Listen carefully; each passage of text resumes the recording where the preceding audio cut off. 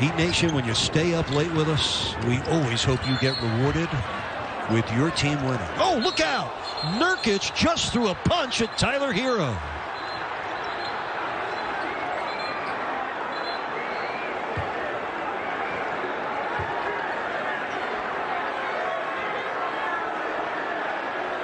Wow, that was totally unexpected.